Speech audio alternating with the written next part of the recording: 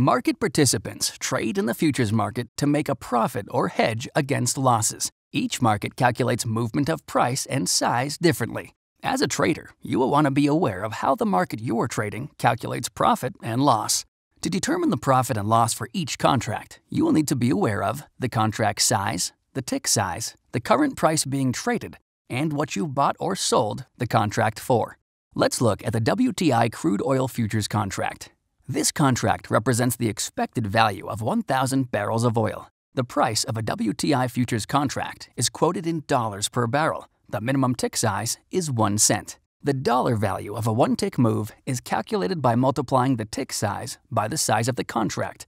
For example, the dollar value of a one-tick move in WTI is 1 cent times 1,000 barrels of oil, which equals $10.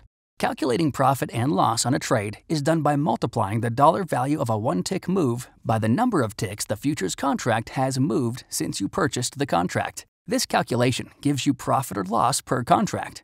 You need to multiply this number by the number of contracts you own to get the total profit or loss for your position. For example, a trader buys one WTI contract at $53.60. If the price of WTI increases to $54, the price move would then be $54 minus $53.60, which would be 40 cents.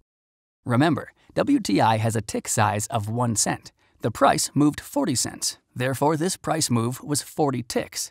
A one-tick move is equal to $10, so a gain of 40 ticks would equal a profit of $400. Losses are calculated in exactly the same manner as gains. The size of the contract can have a considerable multiplying effect on a trader's profit or loss.